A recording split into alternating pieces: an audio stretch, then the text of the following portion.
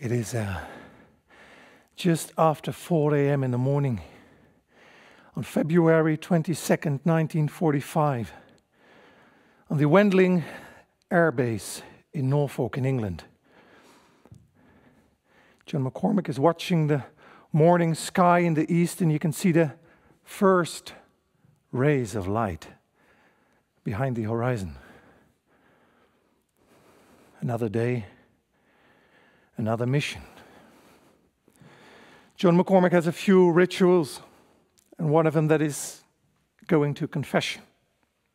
There's a small chapel on Wendling Air Base, and John goes to confession, together with his buddy John Lingo, best friends, done all their missions together.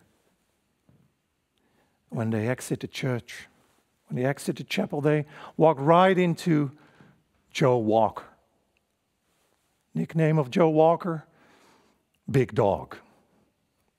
Not only because he had a big dog in the airbase, but mostly because, he behaved like, let's say his social skills were not that developed. Joe Walker. And he immediately talks to the two Johns. He said, okay, you're mine. We're flying together. I'm your pilot, so prepare. It's a strange mission today. John was briefed and heard all about it, and it's called Operation Clarion. It's huge, 1,400 planes. Wow, they're gonna bomb the Huns out of the war. The war is going well, yeah, for the Americans and for the Allied forces. It's going really, really well. And this will be the final strike. They're gonna bomb railway stations. They're gonna bomb all these significant spots that will help Montgomery to power through. 1,400 planes. It's a mixed crew. John McCormick is doing everything as he knows he has to do. It's routine. All his routines. They wash the bombs. Yeah. Any small piece of mud could put them out of their target. No, they have to be clean. So they clean the bombs and they load the airplanes, and everybody is busy and everybody's loading planes, putting on gear and doing all the steps and all the protocols.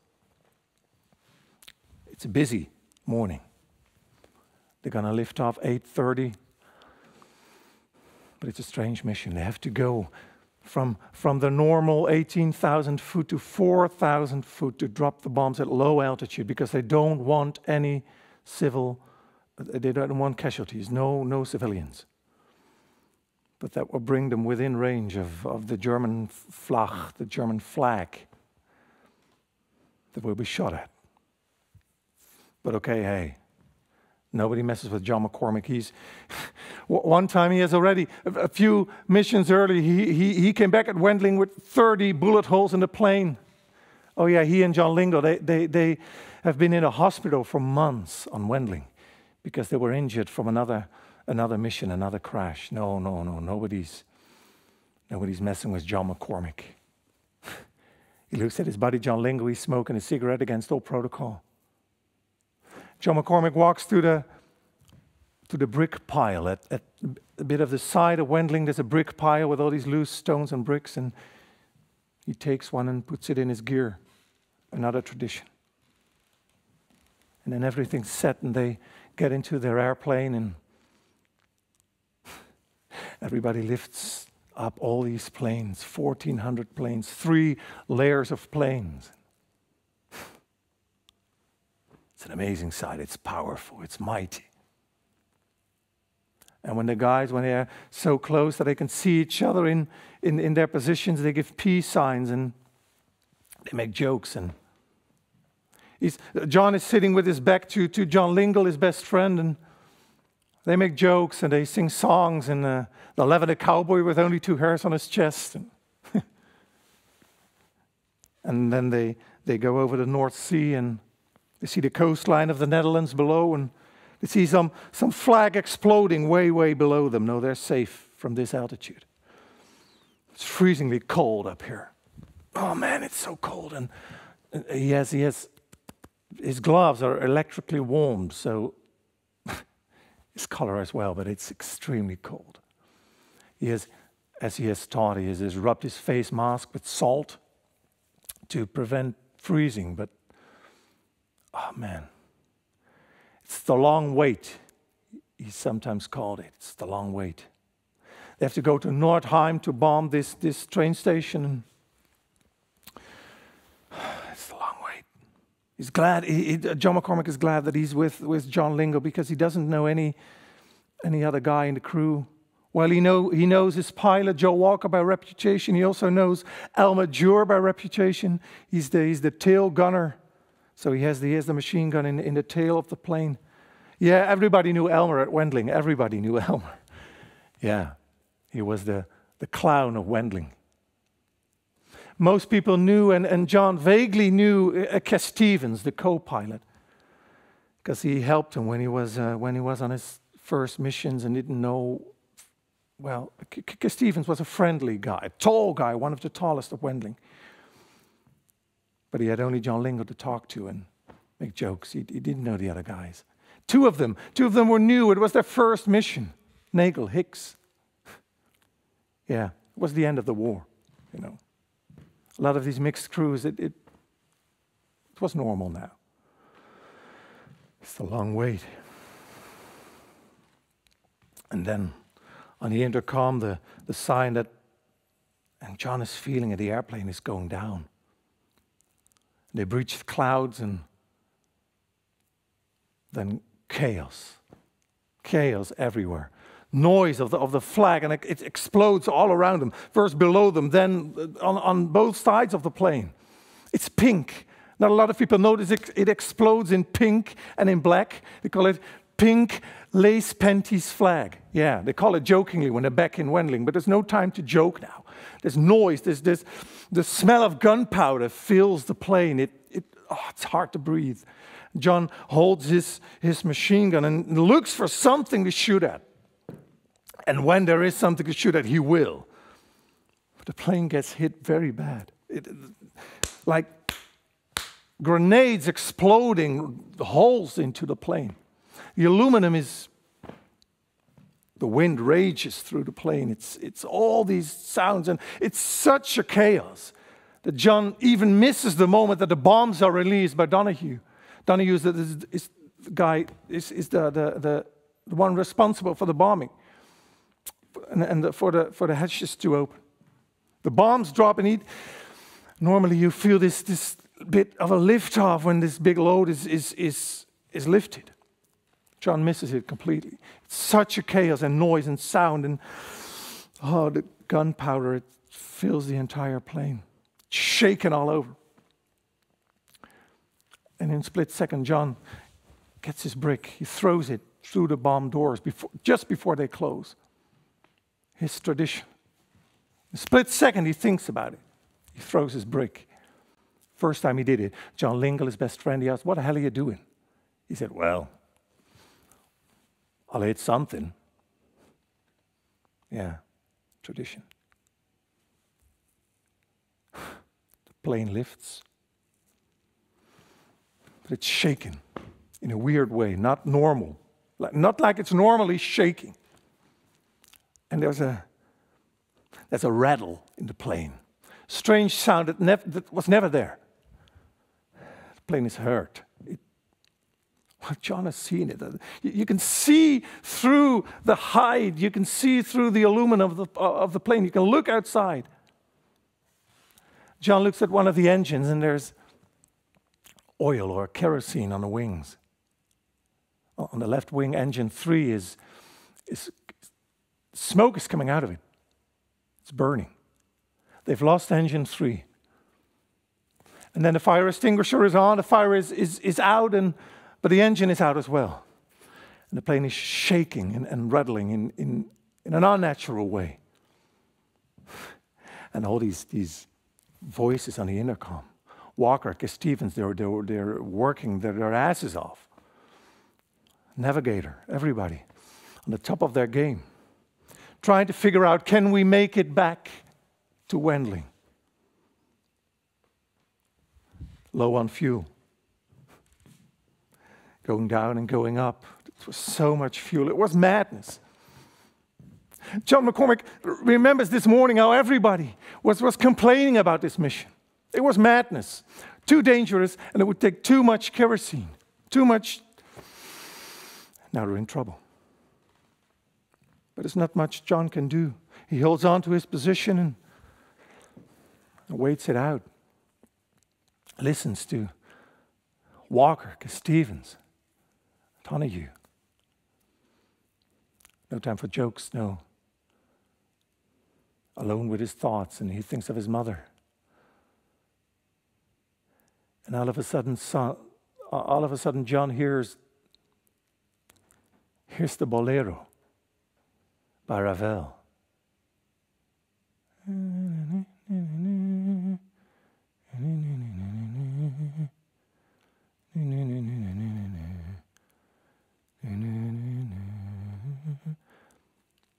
John's memory drifts off to Washington, D.C., just a few days before he went to Europe.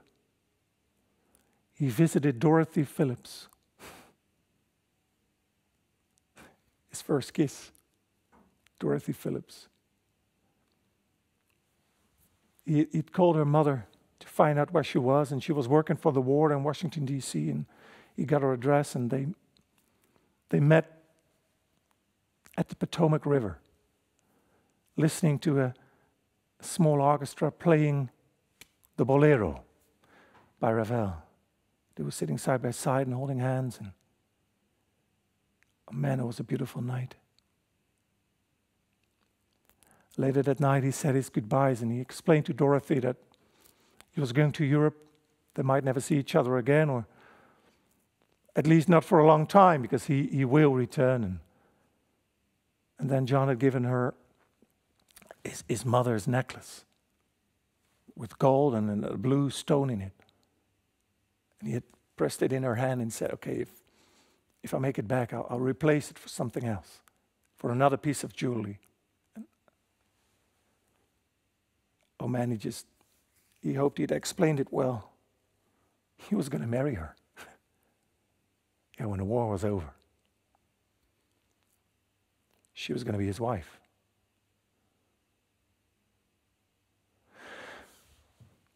Then the voices on the intercom, they get back, and for what John understands, there's no hope in making England. They lost another engine. And the navigator, he had made a mistake. He thought that the Zuiderzee, the South Sea, was the North Sea, and they're way too far. So Joe Walker decides to make a crash landing. John Lingan and John McCormick do as they are told. They throw everything they can miss out of the airplane. Ammunition, anything. The plane has to be as light as possible to survive the landing. Landing on water was not an option. They could not take the risk of going to England and crashing in the North Sea just a few miles out of the coast. The B-24 did not go well landing on water. They threw everything out of the plane, everything they could miss. And then they braced themselves. John knew the routine, he knew his position. Oh man, the plane was shaking all over. It was making noises. The plane was dying. You could hear it. She was screaming. Shaking all over. The noise was almost unbearable. John felt how the plane was going lower and lower. There's no possibility to look outside. He didn't even want to look outside. Just brace for impact. Then he feels the plane turning, making a short turn to land against the wind.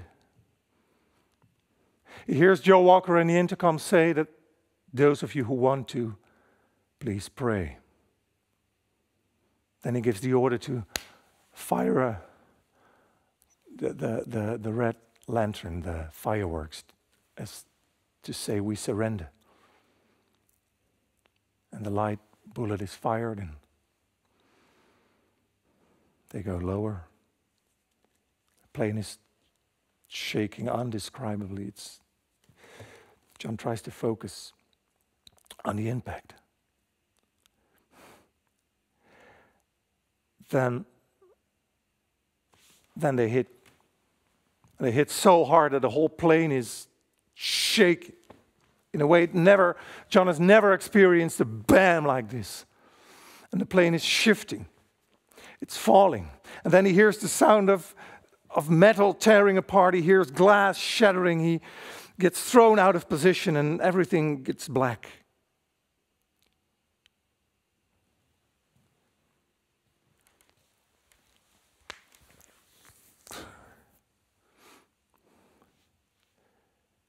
His face is bloody. His eyebrow is bleeding like hell. But he's out. He's outside.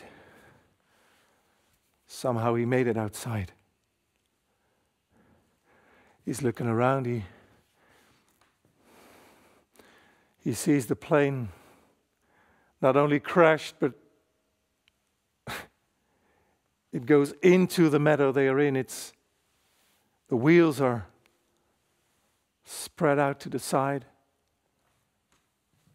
The cockpit it's broken off completely. He hears Walker screaming and cursing to get him out. He does a quick head count and he sees that now as soon as Walker is out, there's 9 guys. 9. They all lived. They all survived. He sees a priest. He sees people coming out of the farm that they just barely missed with their wings. He sees the top of the trees has been cut off by the plane of the wing of the plane. He sees a few children. There's no time. There is no time to think about anything. Just follow orders now. They survived. And Walker orders to throw away the logbook and all the codes, and there's a small canal, and the plane is, with the cockpit, is in the canal, and they throw everything in it, and they put out their overalls, and they strip themselves of everything that makes them look like an American soldier. Anything. His rifle, his parachute, his overall, his gear, everything. Now John looks like a normal man. Without a gun. And then Walker makes groups and he tells that they have to leave as fast as possible and they have to split up to spread their chances of survival. No way the Germans missed this, you know. They made so much smoke and so much noise and they flew so low. Everybody has seen, they've seen the missile being fired. No, they know they crashed. They will be here soon. They have to split up. Walker makes groups. He will leave with co-pilot Stevens and Nagel and Hicks. They will go, and John Lingle will go with Harold Shea, and Donahue will leave with Alma Jure, and John is alone. He will go alone. John Lingle, he's limping like an old man, broken ankle. But he'll manage. He'll live. Of course he will. Just a fracture, you know. The best friends, they say their goodbye. And I don't know what they said. I think they didn't say that much. Friends don't have to, you know. We'll meet again. They split up and John leaves a bit eastwards, and because there's a small barn, there's a small shed there, and he tries to find shelter there, and it's not a good place. And then he, well, the thing is, from here on, we don't know exactly what John McCormick did. We know one thing. Later that night, he went to a small mill that was standing on one of the dikes, and he asked for direction to Rotterdam. a city of which they knew was already liberated, or was at least not liberated, but close to the liberated part of the Netherlands. If you could cross the river at Rotterdam, you are safe. And the two people that opened the door, they showed him directions, and he had to follow a certain dike and go south from there. And what I think happened is that John was sitting there in this landscape of green meadows and dikes and canals, and everything looked alike. There was no place you could hide, nowhere. So I believe he used the cover of these dikes to stay out of sight.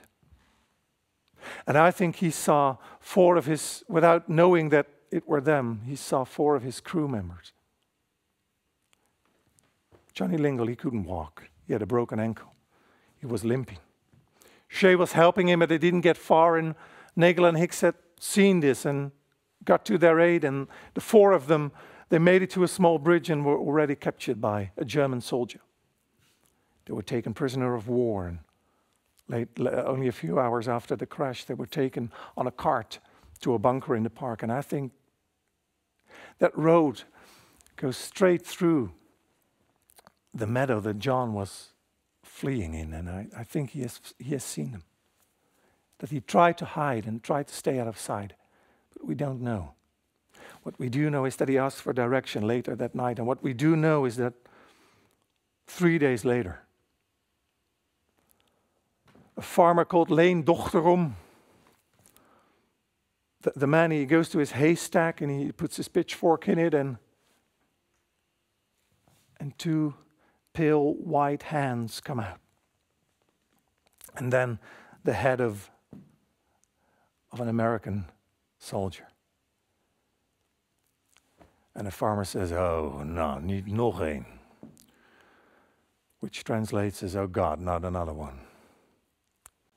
Because just the other day, they'd handed over Walker and Cass Stevens to the resistance. Not another one. At the same farm.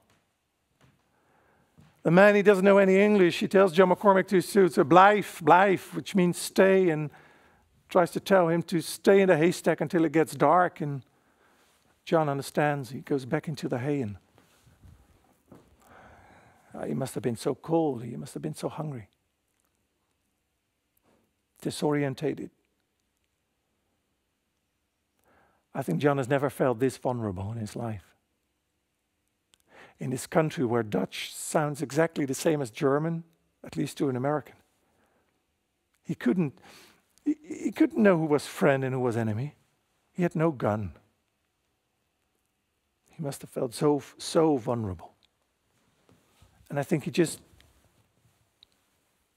went in hiding in the haystack of Dochterom. And then it gets dark, and he's taken out, and he's taken to the farm, and he gets something to eat, some bread and a little bit of milk, and he drinks and he eats like, well, he hadn't eaten in 3 days, so. Later, the wife of the farmer would say that she had never seen a young man eat that much in such a short time. And then he's taken upstairs, and John McCormick gets a bed that is so soft and so clean and so fresh. It's the best bed he has laid in 2 years. But yet he can't sleep. He can't take his rest. He hears voices inside the house. He doesn't know Dutch from German. He can't sleep. He hears the kids at night. And the next morning, John McCormick is introduced to a guy who doesn't speak English, but John can hear that he is, well, somebody taught him what to say in English. And he introduces himself as somebody of the resistance, and that they will take him to a hideout, to a safe house, and that he has to come, and they dress him up like a Dutch farmer, like to look as a Dutchman, you know, in an overall probably, and maybe wooden shoes, and dressed up to look Dutch as possible. And then they take him outside and they put him on a bike. Well, John knew bikes. He'd seen them on the airbase in Wendling. Yeah, he knew bikes, but he'd never rode a bike. No. Now, we Dutch people, they say we are born with a bike between our legs. It's normal for us, but for an American in the 1940s, oh, he had seen people ride a bike. You know, the English, they took them to go to the pubs and the bars, you know, outside protocol, of course, but to sneak out Wendling. He'd seen them ride bikes, of course, but he didn't know how to ride a bike, and it had wooden tires. It's the hardest bike to ride. So they practiced. They used the front part of the garden of that farm, and they made a few turns, and well, they practiced just as long as it took John McCormick to not fall off every minute, and to, well, make him not stand out, and at least make it realistic that he could ride a thing like that. John did everything he could. He tried to learn it, and okay, when he had found his balance, they headed off. He thanked the farmers, and they left. And they had made a deal that the sister of the man that introduced himself, she would ride in front of them. And when there was something, when there were Germans and when there were soldiers, or there was some sort of trouble, she would get off her bike and check her rear tire. That was the deal. That was the arrangement they made. And, well, like I said before, John must have felt so vulnerable, because she remembers an anecdote in which she said John McCormick dropped his bike and rushed to the bushes, panicking. And when she got finally back to him, she said, "What was going on?" And she sees the mailman pass by. John had seen a uniform and freaked out, apparently. But, well, they manage. They make it to the safe house, which is a hunting lodge that is totally secure. It's in the middle of the woods. It's only a few people know it even exists, let alone that it is the hideout for the armed resistance. John is taken there. He thanks the two really nice Dutch people that brought him there, and he's introduced to the doctor. And the doctor is the number one of the armed resistance there. His name is Joseph Kentgens. He's a dentist. And he introduces John to all the other members that are present. All normal-looking guys, and Piet van Driel and Jacob van Rij. And he tells, because the doctor speaks good English, and that's a relief for John, and they can have a chat. And John introduces himself to the doctor, and he says, okay, he tells a bit about his missions, and then the doctor tells the other guys that John McCormick has bombed Berlin. And they're instant friends. And that night, John McCormick and the doctor, the doctor puts John in a chair, and they sit face to face, and the doctor looks him in the eye, and he says, well, now you've seen what we do. And now you have two choices. Either you go in hiding and wait the war out, and the way it's evolving now, you'll probably live. Or you fight. You join and you fight. And without a second of hesitation, John answers, of course I fight. That's that. John joins the small group of the armed resistance there, working. He's doing raids, he's doing actions. They steal guns, they steal food stamps to help all the people who have people in hiding. They do armed robberies. John participates in most of the actions. And another great thing that John is finally amongst people, and that he can do something. He long time ago, what feels as a long time ago, John McCormick was a gun instructor at Harlingen in Texas. There was a gunnery school there, and he taught people to fire all kinds of guns and firearms, and now he can teach the armed resistance. He's teaching those guys. And he makes them do push-ups with sandbags on their shoulders, and he trains them physically like he was trained physically. And those are the good days. But most of the time, John is rather lonely. Only 2 people speak good English, and, well, not most of the days there's only like a few people present there. And the only thing that John finds a little bit of distraction in is fighting over who does the dishes that day. Just the normal things.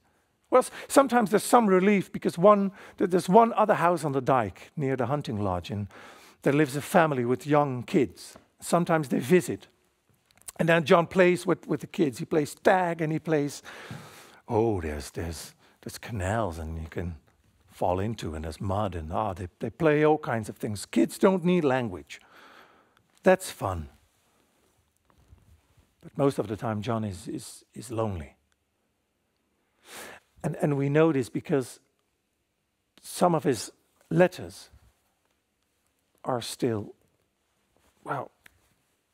we found them.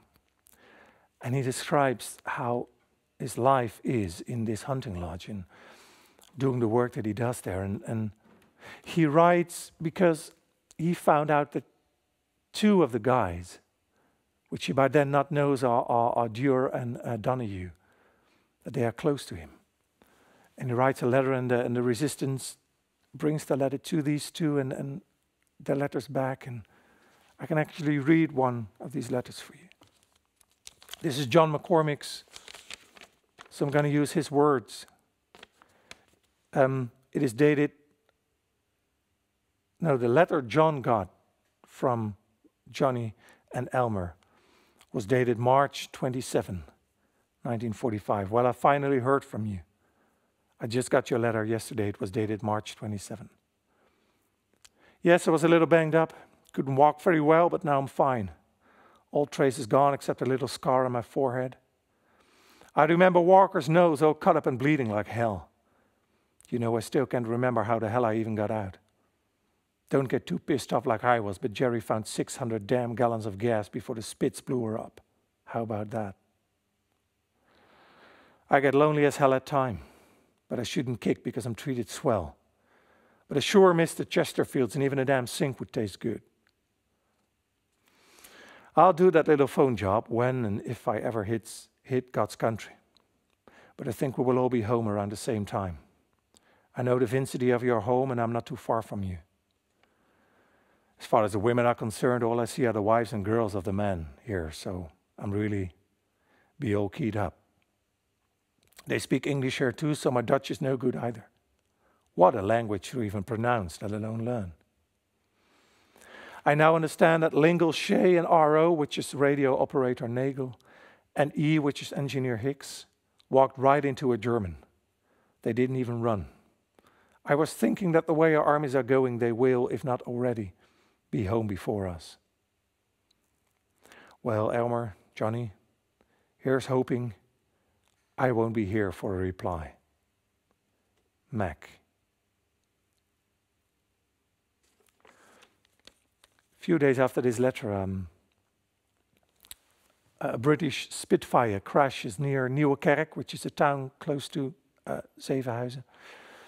And the English join the group, and John McCormick has finally some English people to talk with and soldiers to talk to who know what it is to be who he is.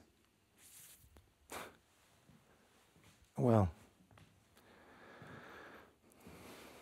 that brings us to April 29th, 1945. Today, exactly 75 years ago. A lot of things happened that day. On that day, in Moosburg in Germany, Johnny Lingle, Alan Hicks, Francis Nagel, and Harold Shea are liberated by troops under the command of General Patton. They are no longer prisoners of war. The war is over for them. And that morning, on April 29th, the English are enthusiastic, without control. You get into the main room of the hunting lodge, and they ask John McCormick why he is not listening to the BBC. Please take a few seconds and listen. This is what they're going to do. We just heard it. They're going to drop food over Holland. Planes have already taken air in England to drop food. They will fly low altitude, and no bombs, no guns. They will not be shot at. They will drop crates and boxes and cartons of food to help the starving people, to help us. There will be food. Operation Manna, they call it. Manna, food from the sky, food from the heavens. The war must be over, right? If the Germans allow planes to fly that low and don't shoot at them, it's almost surrender. John goes outside and climbs the dike just enough to see the meadows behind it. And in his imagination, he can already see the planes. And oh man, he'd murder for a piece of chocolate, really, or bacon, cigarettes, piece of good cheese or something, anything, bread. Yeah, but most of all, chocolate. The war is over. They made it.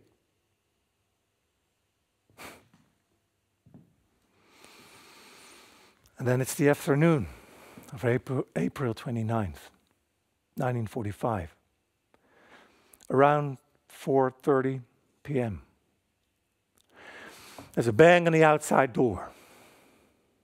And in a silhouette, they see a German soldier, German helmet. Sofort heraus! Which in German means, get outside now.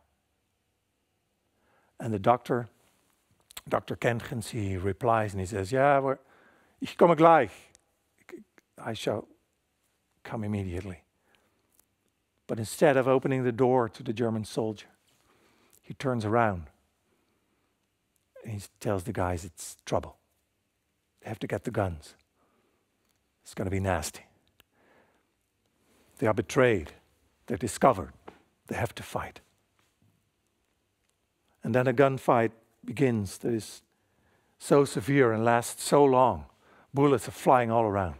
Germans firing from the dike into the house, and the resistance fighters, they're on the front of the house and firing from the inside out. The doctor is hit almost immediately, falls down in a pool of blood. Jacob van Rij is the second in command. He immediately takes over command. They say a few words and John runs outside. There are civilians in the hunting lodge. They have to go out. There's a small path from on the behind of the hunting lodge. If they take that path and go into the fields, they will make it. They have to keep on firing. And what I think has happened is that John thought he could get these Germans in a crossfire. That if he would fire sideways, and Jacob van Rij was firing from the front, they could defeat them. And they could cover these civilians, the wife of Mr. van Rij, and it would give them time to get out. John goes outside. He walks a small path and tries to make it to the shed and tries to stay as low as possible. And then a bullet hits John McCormick in the back of his head. And he's dead.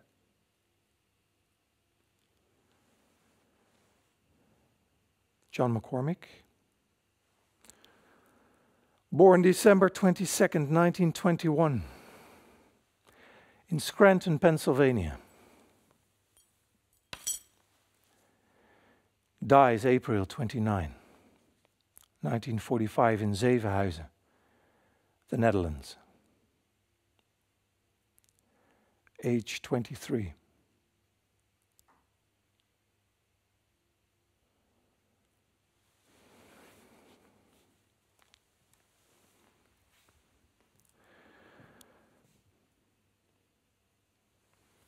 dies on the day that he thought the war had ended.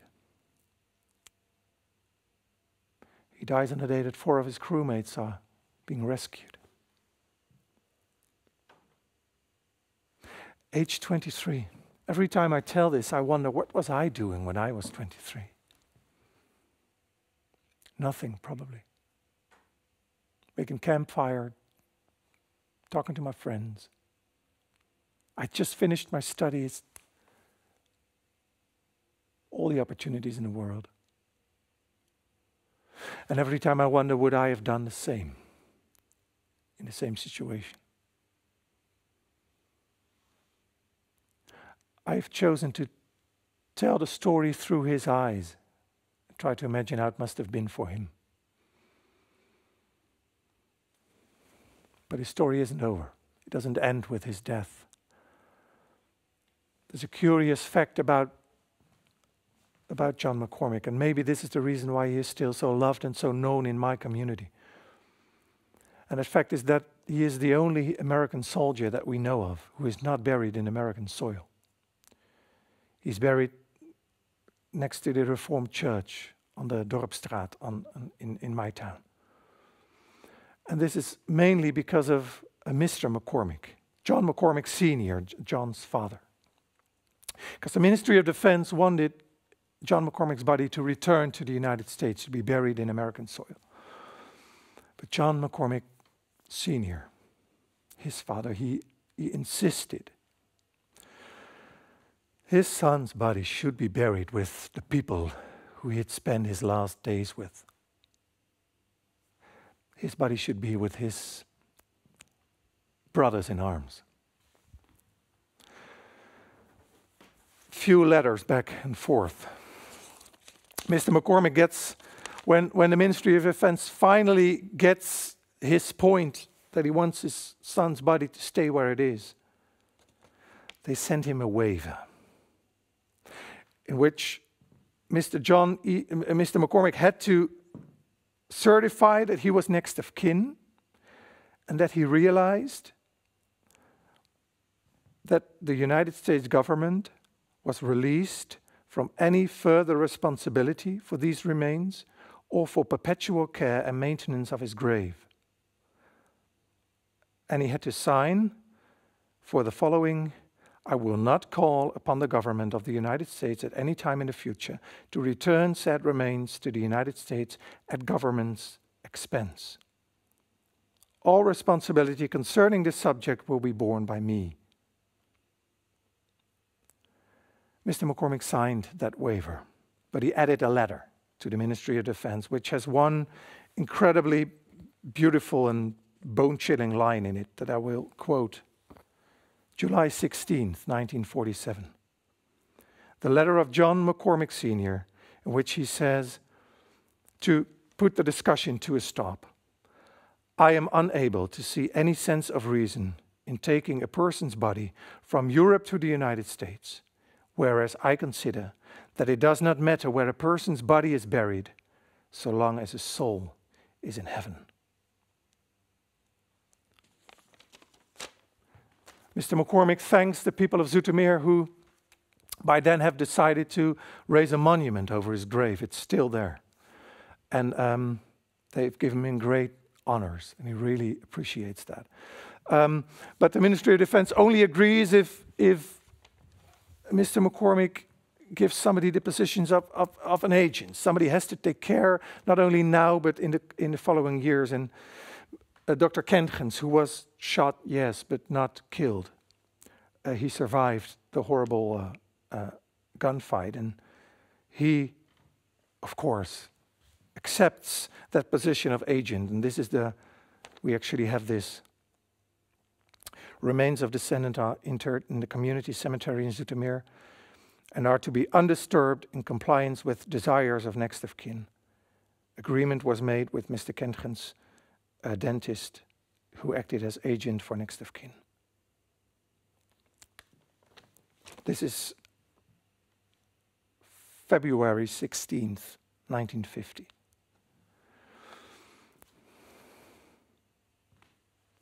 The story still is alive. And when I when I told I was going to do this, I was going to tell this story, his story, on the day that he died 75 years ago. A lot of people responded, and I would like to mention one of these people, because he's one of the people that really is keeping the story alive. His name is Maarten Hatinga, and he found this. And it is a piece of the plane, the actual B-24 that John McCormick was in. He did a few digs on the crash site, and he found this. This is live history. It's incredible. But he also gave me this, which is even more remarkable. Knowing that, and this is also how the story is alive, knowing that his family is watching. This is John Lingle's uniform. And it was given to his family because John Lingle was missing in action, presumed dead. And his locker was emptied at Wendling, and this was hanging in it. This is what they used to wear at Wendling when they had free time. And this was actually worn by John Lingle. It's unbelievable. This was the code for the dry cleaning. It's still there. History is alive. His story is alive. I want to show you one thing more, and then, because this is an amazing piece of living history as well. Another person responded. It's Cassandra Cummings. She works at the Hangar Flight Museum in Calgary, and she gave me this picture. I hope you can see it. It's a woman in a wedding dress, and this wedding dress is made from Elmer Dewer's parachute. When they had to strip off all their gear when they had just crashed, and they gave everything away to the people that were present, his parachute was eventually given to a man called Bill van Niekerk. And Bill and his wife Wilhelmina, they married shortly after the war, and suddenly remembered that there was a parachute under their bed. There was enough fabric to make a wedding dress of, and even the kids even wore it for baptism, and it's still there, the Hangar Flight Museum in Calgary. But the last picture I want to show you is this.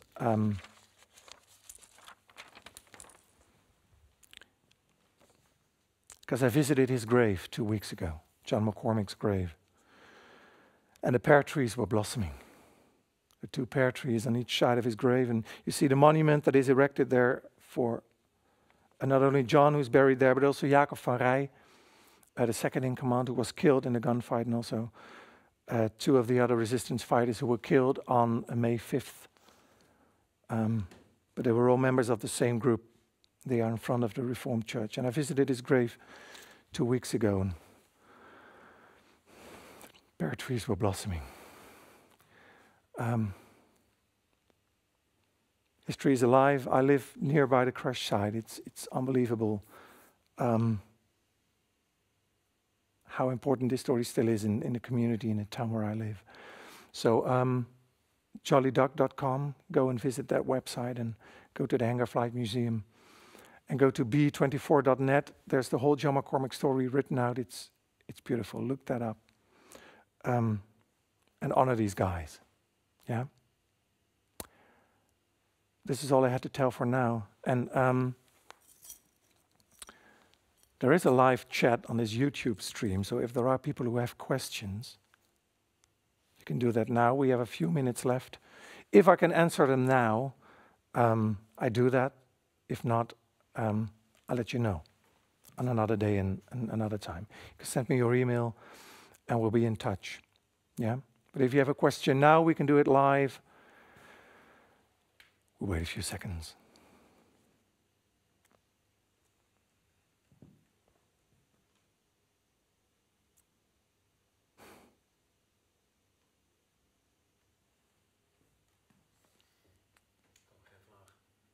No questions for now. Okay, that's good. That's good. We're going to post my my contact in the YouTube stream. So if you have a question later, just ask, and I'll try to answer what I know. Yeah. Thank you all for listening. It was my first online theater experience, and I hope that it was good to be a part of this. and to hear his story again and stories of these other guys. And let's not forget what they did. I was certainly not. So thank you for joining this and being a part of this. And we'll meet again somehow, somewhere. So thank you.